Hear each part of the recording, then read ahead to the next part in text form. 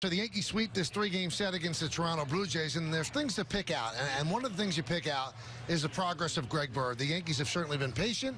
They've been waiting. They've been wondering. But then he hits a grand slam in the first inning. And then you kind of realize again, David, why they love this guy in this ballpark. Well, it's true, and you keep waiting, and you said it just right. And Aaron Boone sent some messages to Greg Bird. He's sat him against tough left-handed pitchers, and he's kind of sent him a message of, you need to be more aggressive. I want to see some sense of urgency. And Greg Bird responded this weekend. He is the story of the weekend, the story of this finale here. The Yankees sweep the Blue Jays.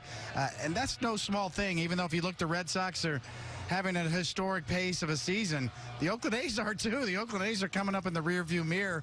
So the Yankees got to look both ways, and there's still plenty of time left for the Yankees, but nonetheless, you want to feel good about yourselves, and you need Greg Bird, especially with Aaron Judge out of the lineup. And it was an impressive bounce back. Now, are the Blue Jays having a good year? Of course they're not.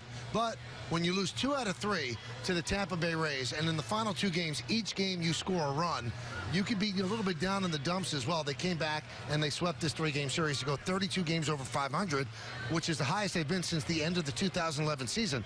And as Paul said, you can't just dismiss that. 32 games over 500 is a great season. Unfortunately for the Yankees, the Red Sox are having a better season. Yeah, it is. And, to give the Red Sox credit, they have shown no signs in slowing down. If the Yankees went 500 the rest of the way, they had a 500 record the rest of the way, they'd win 97 games. They're on a pace to win 102 games, and that could pick up if they get Aaron Judge back and get Gary Sanchez back, and I think that's the story.